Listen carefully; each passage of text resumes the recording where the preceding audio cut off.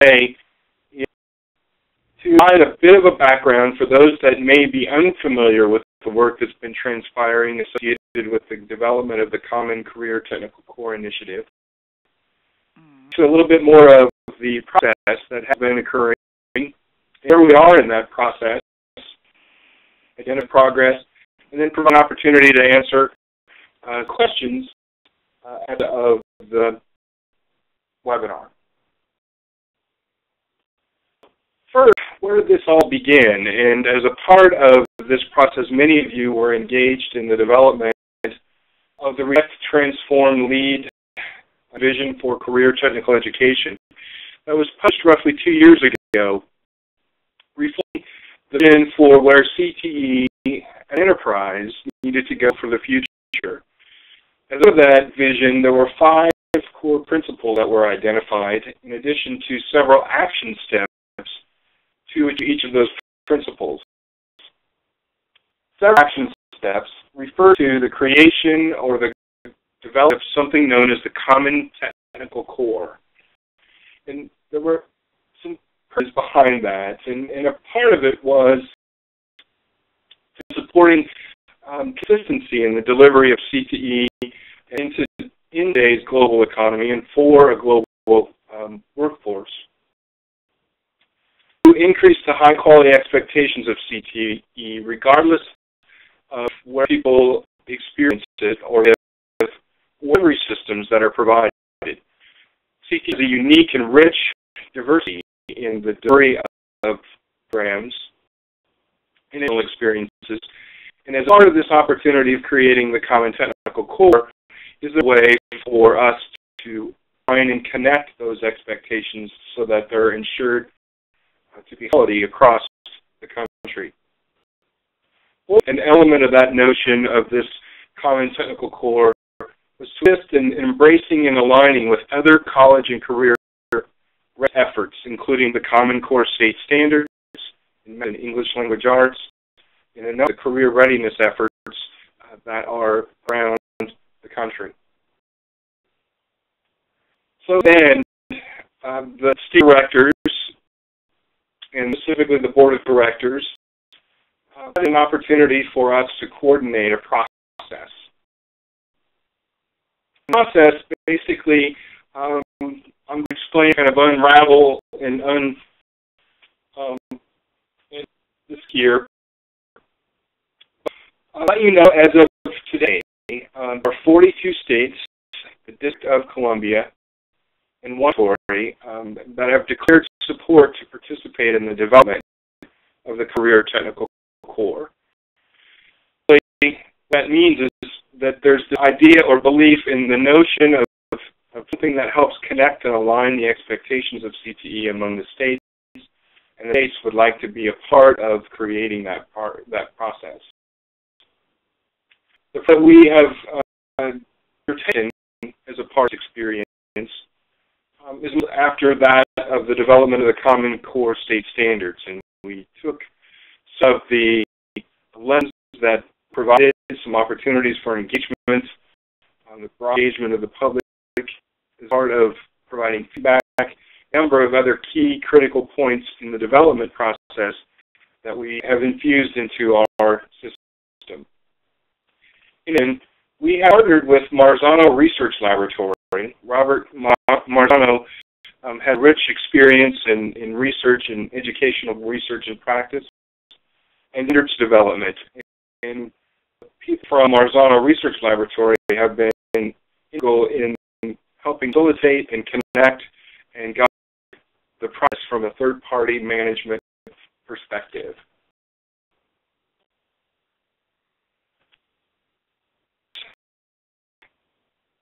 Common Career Technical Core, and one of the principles from vision was the connection of the National Career Clusters Framework. And that is the framework for providing and connecting and aligning the work. Also, as a part of this process, we've gone building from the 10 years of creations and development of the knowledge and skill statements that have occurred, and the connection to that work and has gone through industry validations over the years. Engage the general public as a part of that process.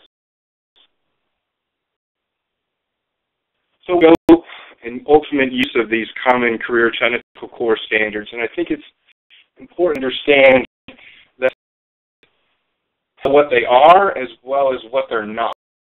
And ultimately we'll focus on what they are and kind of address some of those pieces along the way. Standards for common career technical core are intended to be written to the educational expectations across an entire program of study. The notion is that the program of study is a series of courses that connect to this particular process.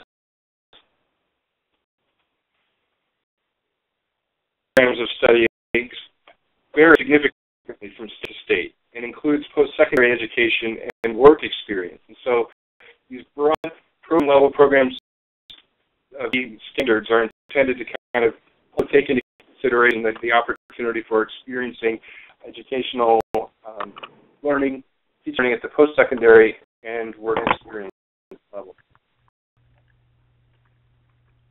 Program standards are also intended to provide the core expectations across the different delivery systems and approaches, and again, create that connection, that opportunity for us to connect from state to state. We focus on foundational and higher order concepts, ultimately the core of what students should know and be able to do in the industry sector or the pathways associated with that particular work. The link to existing state CTE standards and curriculum frameworks and certifications and or other program efforts. So ultimately, the career technical core is not intended to frame courses. The standards are not intended to provide day-to-day course instructional objectives, but provide the broad, overarching expectations of what students should know and be able to do at the end of a program of study to help bind and connect from state to state and program to program.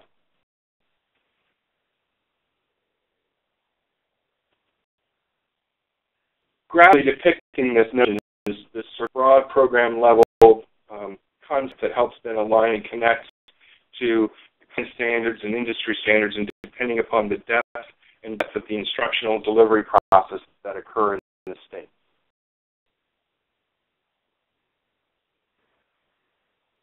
So considerations were that we wanted to focus this project, and this was one of the lessons we learned from the Common Core State Standards, on common among states versus national or federal kind of approach. It was been critical that states were involved in this process. We started not from a blank sheet of paper, but with the rich knowledge and skill statements as the baseline. And we wanted to ensure that we engaged the broader education partners as a part of that process, and thus created the Career Readiness Partner Council that is made up of a number of organizations, education groups, business and industry,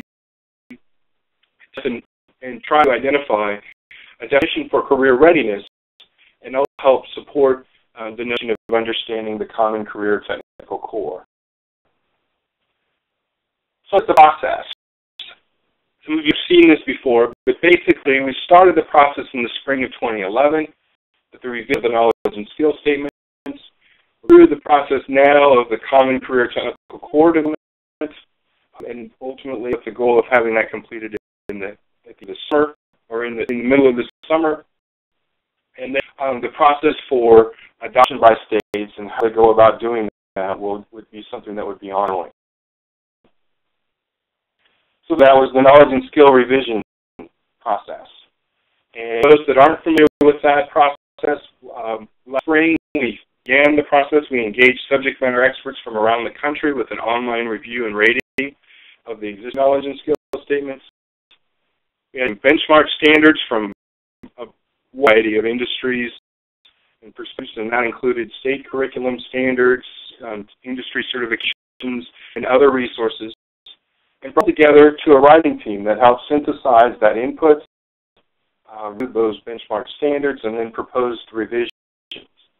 Those proposed revisions were contained completed in January and put up online again for another round of industry validation. Over through that process, we've had over 1,700 review and responses from around the country. And from age perspective, there's about 45% of that has been business and industry, 15% from the state curriculum experts, and 16% from post-secondary. The percentages represent secondary school teachers and others, federal agencies, that kind of thing. All information then served as the baseline for the beginning of the work of the Common Career Technical Corps, the working groups. And these groups were created as a part of the exploration of the states. Those 42 states, District of Columbia, and Territory provided an opportunity for one state representative per work group. Normally, a state could have up to 16 working group members participate in this particular process. We found a way that was both cost-effective, time-effective, and did not provide barriers to participants because of travel restrictions or budget restrictions and those kinds of issues. And so what we're able to do utilize the wonders of technology to convene through web meetings and virtual-based kinds of situations the opportunity for the working groups. One of these working groups has been to identify the process has been to identify the consensus among the participants on the working groups to create a set of standards that could help frame this broader program study. The members of the working group vary from state to state. We have an entry representatives, state leaders, and curriculum specialists. We've got post-secondary instructors. We've got master teachers, and the combination thereof. We have over 320 working group members that are on all of the 16 working groups. And that number, I put the plus there because it doesn't necessarily reflect the total number of people sort of engaged in the process. The state has approached this differently. Some states have identified a working group member that's their expert. Others have identified someone that is a facilitator of a process and basically serves as a liaison to an advisory board or an industry council. And other states have done different kinds of approaches. But ultimately, the synthesis of that process and the engagement and representation has been wide and rich. The process now. I've validated the knowledge and skill statements, and that process was completed. And we had our first set of working group meetings, and primarily it was a training sort of session for the work group members, provide an opportunity then for the members of the working group to provide an initial round of feedback.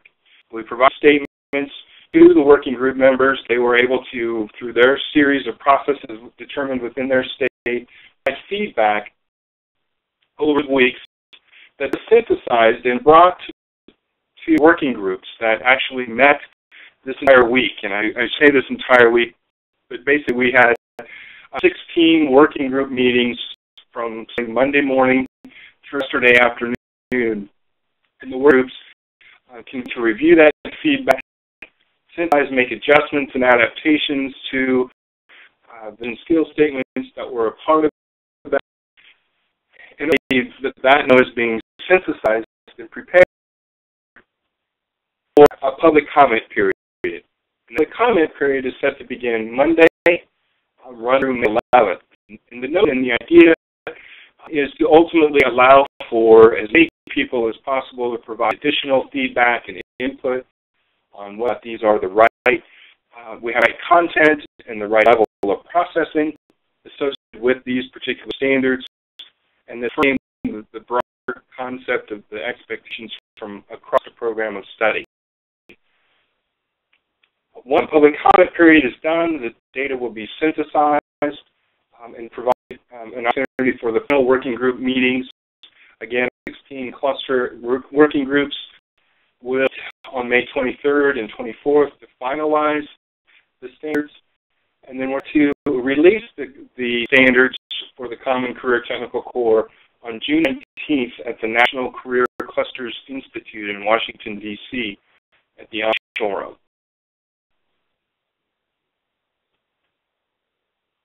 sort of little schematic.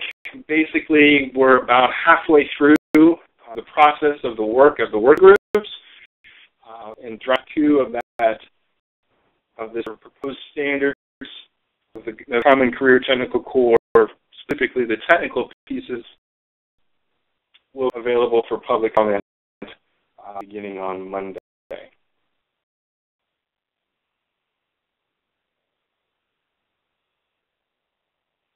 Just a little bit about some of the basic components of the Common Career Technical Core. There's really 2 pieces. And what I've up to this point is a lot of the process that was developed around and the focus on the technical core side of it. But there's a piece of this that's also connected to this idea of standards for career-ready practice. The idea of the standards for career-ready practice actually came from, if you're familiar with the medical practices in the Common Core State Standards, there are certain standards as well as sort of habits or habits of mind kind of standards or approaches that really are that you don't just complete and finish, and you can forever be done. Ultimately, there's an opportunity for these standards for career practice to continually be embedded across the curriculum instruction experience and by providing a variety of contexts to, again, practice that particular skill set. That component. And then the component is common technical core piece. A little bit more specific look at some of the career-ready practices that are the standards for career-ready practice. 3 examples of the emerging 12 practices that, again, will be a part of that public comment period coming up next week. Education and career path aligned to personal goals. So it's a kind of approach, and what we have is that kind of provides different age-appropriate experiences that could occur or demonstrations that could occur in the context of practicing this mission of education and your career path that's connected to your personal goals. And the practice is to communicate clearly and effectively and with reason, and act as a responsible and contributing citizen and employee. So it's focused on citizenship kind of piece as well as the potential connection of the employee. So if you are not familiar with the notion of these practices, this is from the Common Core State Standards mathematics. And the math practices are continuing to focus as this tool, this resource that allows for connecting the process of learning and practicing these particular skill sets. The other part then of the Common Career Technical Core is that of the technical part, the actual kind of broad program of study expectations. And this is work that has been and continues to go through the processes to provide an opportunity for connecting to the states. So there's this opportunity to connect the pieces of the puzzle and taking that strong foundation of common knowledge and career readiness in mathematics and English language arts, connect that to the common technical core piece, and then having this broad opportunity for these career practices to support overall educational experiences and career readiness preparation of students. Sometimes there's a question about whether or not this is leading to kind of national tests or national assessment, or is it something that's going to do that's going to provide that? The answer is no, not right away, but the sort of longer answer is that there's some opportunities, I think, for us to think about some that we can provide support and tools for students. The first of that is to really sort of step back and take a look and learn from and ultimately connect to the work of the consortiums that are implementing the Common Core State Standards assessments in math and English language arts. A significant amount of resources and investment being made in not only processes, but also systems of delivery of those particular assessments. And so decisions are made with regard to any kind of assessment pieces in the jury associated with the Common Career Technical Core. It makes complete and total sense for us to ensure that it's aligned and support and taps into the systems delivery that are emerging and being developed as part of those particular consortium. And that it does is there are, as many of you know, so many wonderful, rich certifications and credentials and technical assessments that have been developed, as well as state or curriculum assessments that exist. And having an opportunity for us to, at least at a broad program level, have an element from state to state. It provides an opportunity for those kinds of experiences, resources that are in depth, as well as potentially breadth with them, but then ultimately map or align, if you will, to this particular process.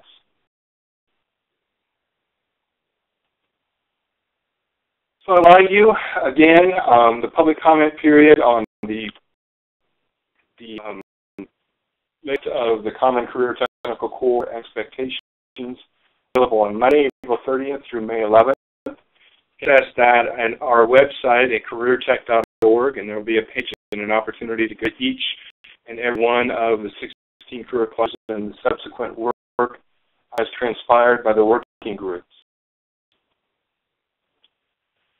This is a quote that was used by the Marzano group in the working group sessions here the past week, but ultimately focusing on collective intelligence,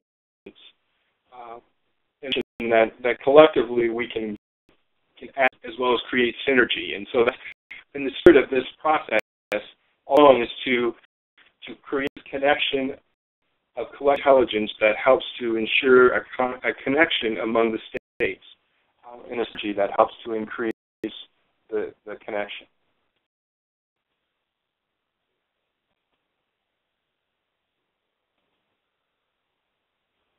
At this point, I will stop and start to kind of open it up for some questions and some opportunities for questions that we may not have addressed.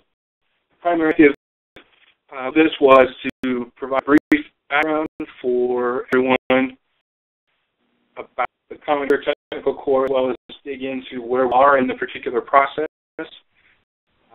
answer any questions that may or may not exist. Thank you, Dean. We do have a few questions. Some of them are quite easy. There may be one that's a little more complex, but let's go ahead with our set of questions.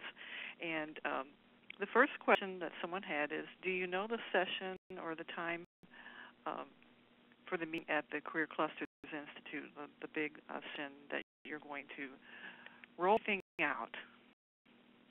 You have it scheduled for a general session on Tuesday, June 19th. It'll be the first session of that morning, and that's when we will roll out the work experiences associated with the working groups. Thank you. I think this question may have already answered itself, but it says, will the Common Career Technical Core be ready and reviewed at the Washington Conference in June? And the assumption would be yes. Yes, there will be at least some resources that will be in print at the conference, but a big part of what we tend to do as a part of the rollout is to provide most of the resources and tools for access online virtual environments. So the knowledge and skill statements that are and the work that is associated with that, the massive database that we'll be able to utilize online, and these refined standards that are coming from the process, visualize that those also will be online and available in a format that's usable and mobile and an opportunity for states to engage and use them. We will have something that people have in their hands at the meeting as well. Thank you, Dean. Here's another question. Will a summary of the work from the April webinars, the ones that were just conducted, be on the website soon? We have anxious folks. Yes, on Monday is when all of the work that has been transpiring this week will be available online, so that people, ultimately anyone, working members and peers in business and industry, parents, students, anyone that would want to come and provide some feedback and review knowledge are these emerging and career technical core standards. They will online at careertech.org and then there'll be a little button on there that'll show up on Monday. It'll take you to the page where all of the links are to go to those particular kind of data tools. It's kind of like a survey monkey where the stamp pop up and then it'll ask you a couple of questions. Is it by content? If not, how do you change it? Is it by level of processing? How would you change it? And then move on to the next statement. And so that will all be available as a part of the experience on it. Hey, ready for the question, Dean? Sure. Okay. This one, the attendee is asking, to what extent are these standards expected to be incorporated into CTE state plans / Perkins? It's a great question. I don't know as if the sort of vision of creating this was to somehow infuse or require or mandate into the state plans, but rather an opportunity for states to work together to ensure that we are all kind of on expectations from a broad program study kind of perspective. Ultimately, this sort of comes to mind from an old boss that used to think or describe that people sort of change, or change in two ways. One, by the light of the fire, sort of the vision. Two, by the heat of the fire. I think in this particular case, what we're the directors as well as those again, this element of the vision is that it's about sort of the light of the fire. That this is helping us move the CTE enterprise forward and provide connection across states that helps provide this improvement kind of approach to the future. Okay, thank you, Dean. Also, we do have a few people that are still wanting to ask questions. Please use the chat feature. That's the vehicle I'm using to field the questions and forward them on to Dean. So I'd appreciate that. If you could, I'll use the chat feature. And let me move on to the next question. The Common Career Technical Core at some point specifically be aligned to assessment blueprints from various technical assessments? And if so, what might that alignment look like? It's a great question. Yes, there's a unique opportunity for an alignment to occur, and so whether or not that alignment is from the assessment blueprints that exist up to the levels expected that are a part of this, or what this is intended to do, or it's some kind of blueprint that's created from this program work. Sort of what we're attempting to do is to provide a common frame that states agree upon, and provide opportunities in thinking through how can we connect and support the connection to this particular frame.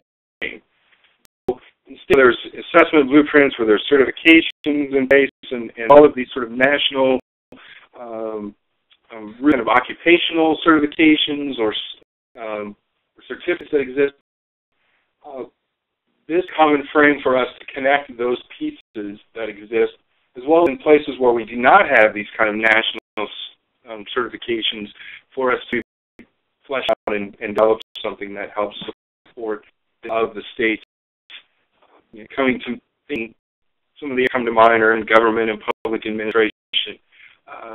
where there's a number of different kinds of certifications that exist, but that's sort of a nuanced career cluster, at least in the CTE world, where in some cases it's really doing things, in other cases some states don't address some educational experiences in that area. So there's a significant amount of flexibility, but the kind of vision here ultimately is to create these set of something that we can connect to, that agree upon, or at least the states that adopt the note of agreeing to that these would be the baseline, the minimum expectations of what students should know and be able to do over a program of study, and building from there.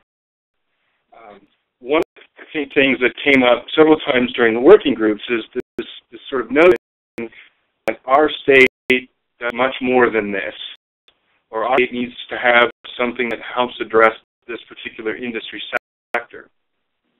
And it's an important notion because exactly what sort of the element of this frame does is it provides at least a baseline connection for the states to connect, but it allows for the flexibility and in fact encourages the unique flexibility of when states to really focus in on economic development and workforce priorities, ensuring that the educational experiences, certifications, alignments, transitions, articulation plans, dual credit work is implemented and supported in sort of even further into the as a part of this experience. Well, Dean, let's segue into a little bit of the business and industry sector. And one of our persons had a question about this, and they said, can you ask or can you share a sense of the business and industry members participating? For example, CEOs, HR types, and others like that. It's again, it's really sort of over the board. We don't have a significant number of CEOs that spend time providing and reviewing educational standard statements. Most people, though, that did do have some connection to the training or working aspect of what needs to happen in their particular industry. We had several industry associations that were able to connect to their members, and ensure that the members had representatives, whether they be from HR offices or actual frontline people that are engaged in those particular pieces. And it's a bit of process. It's sort of a balance of, okay, well, what is it that people need to be able to do, and how do we say in a way that's sort of education ease that helps frame at least the instructional expectations associated with it, and the right verb and that kind of thing. So there's balance between, and so oftentimes the people that participated from the business and industry perspective had that element of balance and contribute in that way. So this is really your cross board, small businesses, large organizations were part of that particular process. Thank you, Dean. We'll just get right along. Our next question is, will the new crosswalks be released at the Career Clusters Institute as well as the updated Knowledge and Skills Common Career Technical Core? Think about the new crosswalks. And I think this is referring to the SIP code, SOC code, ONEC code crosswalks that exist. This project has been going on over the past year, working with and through the National Research Center, some resources that help to fund this particular project. The answer is yes, some crosswalks will be available at the Institute. There are a few of the crosswalks, and those that are not familiar, there's about 7 or 8 different crosswalks that exist on our website that crosswalk the different coding structures to the Career Clusters framework. And there's the focus primarily on the SIP crosswalk was the #1 piece, and then ultimately we're looking to add the connection to the SOC codes as the ONET career codes as a part of the crosswalk. And so there is a session during the Institute where Bruce Sternagel will provide kind of an update of progress, and as well as unveiling that work to date. So yes, that will occur. Second question is related to the knowledge and skill statements. That again, yes, there will be a session on that process, kind of reviewing what happened, what the results were, as well as calling the rich treasure trove of resources that have the sample performance indicators and the sample indicators and that kind of thing. And that will be used to access that through the online database query search kind of opportunity. That will be a part of that experience. Dean, we have several more questions, so we'll just continue to move forward. The next question asks, does the commitment of states to the Common Career Technical Core mean that the core actually replaces existing state technical skill standards? And my short answer to that is no. What it does is that they're committing to a framework that helps connect and align across the states. And so for states to have a specific detailed curriculum framework and their technical standards that are associated with that framework really drive the curriculum that focus on what should be taught on a day-to-day basis in the classroom. Rich work and is still extremely valuable. What is an opportunity for states then is to connect that rich experience and work to broad connection of what it is that the other states agree that would be at least the minimum expectations of what students should know and be able to do. And so it's to that, is this driving curriculum or not? What it's doing is framing the program of study, and then what happens in the states and from curriculum groups and other kinds of resources, and depending on the depth of delivery of that instructional opportunity, helps connect to our program level frame. Okay. The next question is, does the administration's blueprint for transforming career and tech education include these standards? And then we'll add on to it, does the administration support these standards? It's a great question. The short answer is no, it's not in the blueprint. And one of the things that we've tried to do through this process, and it kind of gets to the fair notion about whether or not these are common standards among states, because states ultimately are in charge of their educational expectations, and so whereas these are federal. And so one of the balance pieces that we've ensured and want to continue to ensure is that this is really of the states, by the states, and for the states, opposed to it being some kind of federal mandated, mixed in with legislation kind of approach. That tends to go with the winds of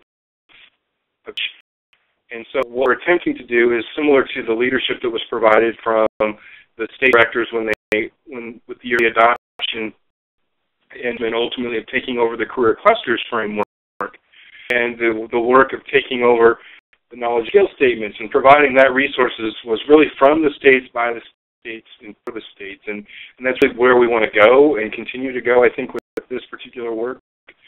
Utilize the federal legislation as ways to help supplement and support the implementation and of what the states are determining are the best direction for Asian policy.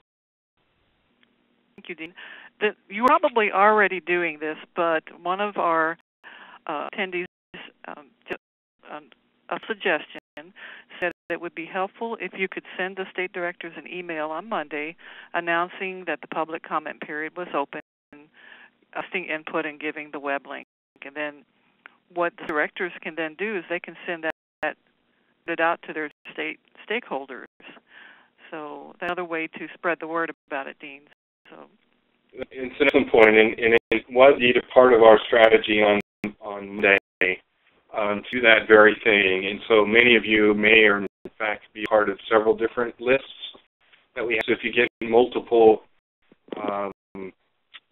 requests or notifications about that, please know that what we're attempting to do is ensure that you have the resources to forward on to others to ensure that they're engaged, providing feedback as well as a part of this particular process. I will also mention that what we see also is a few milestones moving up here, that there would also be communication being sent to all others of the state directors, as well as those that sign up for, there's a little plan on the CareerTech.org site if you want to sign up for updates about the technical core work.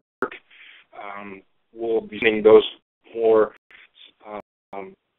updates and not visualizing some long, detailed description of everything, but really kind of providing updates on the milestones and where we are in the particular process, so that the members and others that are interested are engaged and understand what's happened. Great, thank you. I did have a question from a particular state, but I think to give it due diligence, Dean, I'm going to save that for you to answer at a later time so you can do a little bit more research first. And I'm going to move on to the next question. And this one is, were national leaders from the career technical organizations, the CTSOs, involved in the process in order to infuse the standards into the competitions and such in the CTSOs?